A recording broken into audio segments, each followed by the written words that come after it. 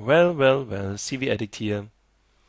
Since we got now 2,500 for CV Addict account, or let's say for addicts, because I plan to use the gold points mainly for the clan. I mean, that the clan can increase the numbers of players.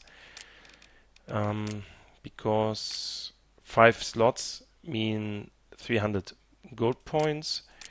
So that means if we have like 2,000, or let's say 2,100 divided by 300 is 7, so it's space for 35 people using this. And I still have 50 credits that I will use to get 700 more probably. But I keep them, maybe I need them for this purchase here. I don't know. So I keep those 50 maybe for 700 gold points. But what I do now, because everybody in all the videos are telling me get the fire stabilization, this skill, that is a needed skill, and everybody tells me that in each video.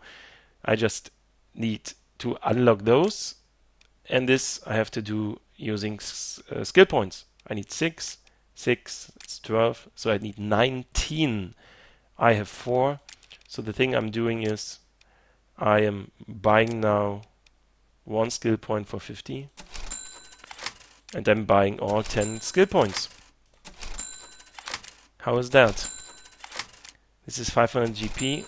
It is not easy for me actually. I wanted to play the game without any special skills or something, but in this case this is a big exception that I'm doing this now, and everybody who thinks okay he should do everything without GP, then I have to say, but then you cannot unlock the skill here and even the skill points.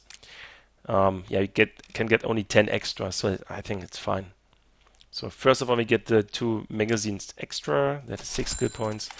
And then we can go for the minus 15 points to the recoil weapon. And then next time I need 5 more skill points, then I can unlock this skill. Furthermore, actually, yeah, maybe I also go for this 5 skill points here, this soft 10 points more damage. That's the other goal. So I need 3 more here and 5 more here. So in total 8 more points, and the money should be sufficient. So cool. Yeah, just let's try this out quickly with the machine gun on a Bay 5 map quickly, just to see how much stable it is, those minus 15 recoil that we have now, if it makes any difference. I mean, I played Bay 5 yesterday, had some good shots and good kill to death rate. Okay, if I hold on the shift key, it looks good. Okay, cool. So I don't aim with the iron sight, I want to aim like that. And now let's see the aiming cross. What happens? Okay, it gets a bit better, bigger, but it's still fine. Okay. Okay, yeah. So yeah, I think we still need this fire stabilization thing to skip the right mouse click, the right mouse click aiming.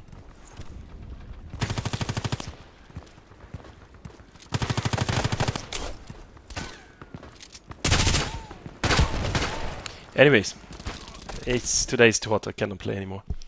So well, yeah, that's the only thing I did with the purchase. Go for the skills. This one and this one, both are left, and then I'm quite satisfied with all my skills, I think.